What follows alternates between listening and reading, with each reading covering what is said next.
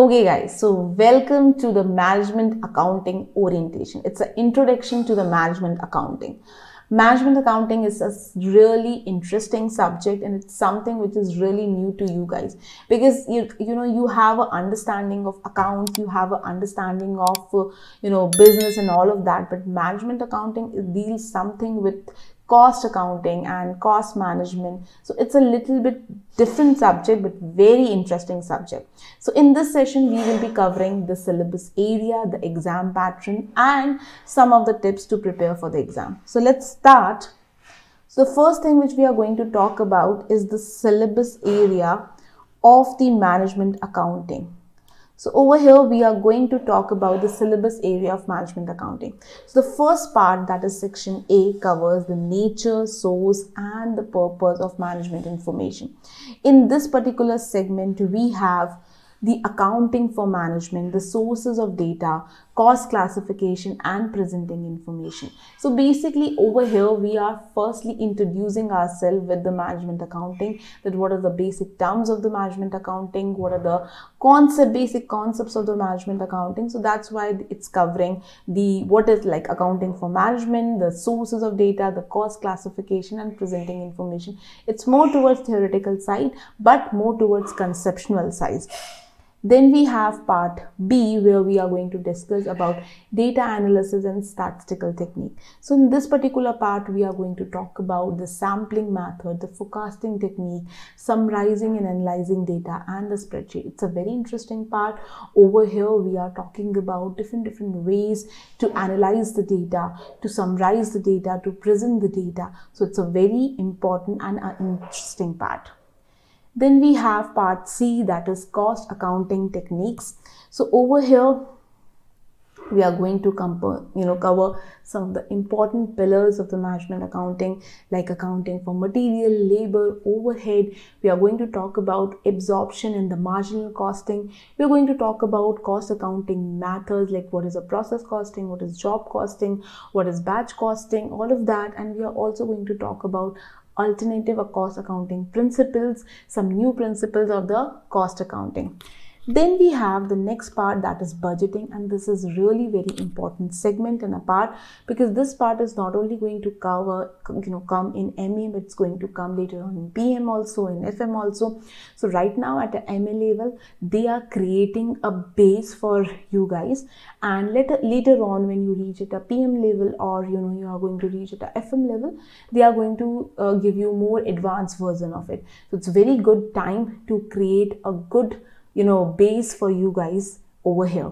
In this particular part, we are going to talk about nature and purpose of budgeting, budget preparation, flexible budget, capital budgeting and discounted cash flows, budgeting control and reporting, and the behavioral aspects of budgeting. So it's majorly covering that how you're going to do the budgeting, what are the techniques which are being used for doing the budgetings, and how the budgetary control and reporting is being done, and what are the benefits out of it.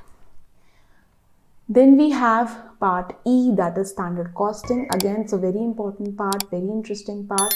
Over here, we are going to understand what is standard costing system, what is the variance calculation, and what is the reconciliation of budget and actual profit. It's totally practical and very interesting part, and we will be doing it in the sessions.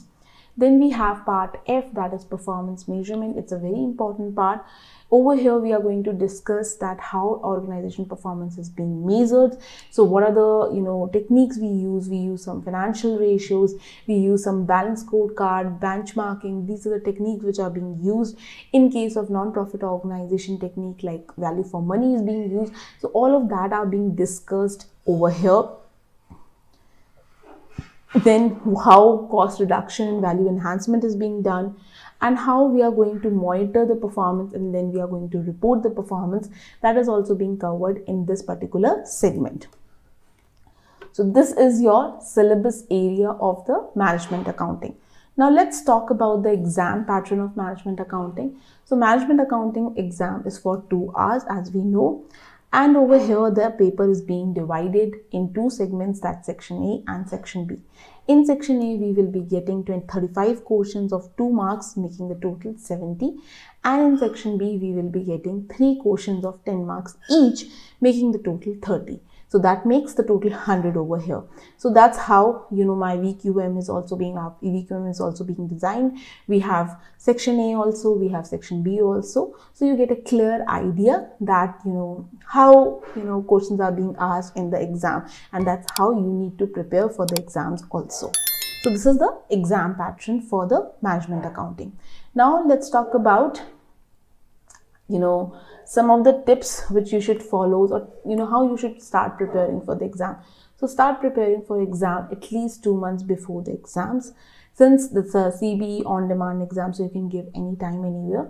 But you should start preparing at least 2 months before the exam. So because of that, what's going to happen? You will get sufficient time to revise entire thing. Also, whenever you are giving the exam, you have to first complete your study text, you know, the study text given by FinTram or any other, you know, place you are getting it. But you have to first complete your study text, and then you have to complete the VQM, the video question marathon, the management accounting that you have to cover, and you have to cover it twice. I always say that VQM, that is a video question marathon, should be completed twice before sitting for the exam, because that gives you an immense amount of confidence that yes, we know our concept very well. Also, you should, you know, of course, I would say sit for the mock papers before the exam, because of that also, that when you're going to sit for the mock papers, you will get a clear-cut idea that what are the area where you are struggling and what are the area you have a good command. So accordingly, you can improve your performance, the area where you're struggling, you can put more focus, more effort, and accordingly you can, you know, make your preparations go well over there. So that's also an important thing. And if you have, you know, like, since this exam is in the CBE format, so you have to very good in your computer skills and the Excel skills. That is also going to give you an edge over other students if you have good skills over there. So your time is also not wasted in that particular manner. So this is basically the some of the tips or tricks which you should follow, and you should, you know, adopt for preparing the exams. In this particular session, we have over here covered the syllabus area, we have covered the exam pattern, and we have also talked about some of the tips and tricks by which you should start your preparation. If you still have doubt about, you know, management accounting, about anything, you can comment down below and I will be answering your question about that, you know, this can be done in this particular manner or this can be done in this particular manner. So that's all for today's session. I will be meeting you very soon. Till then, this is Disha Maheshwari signing off.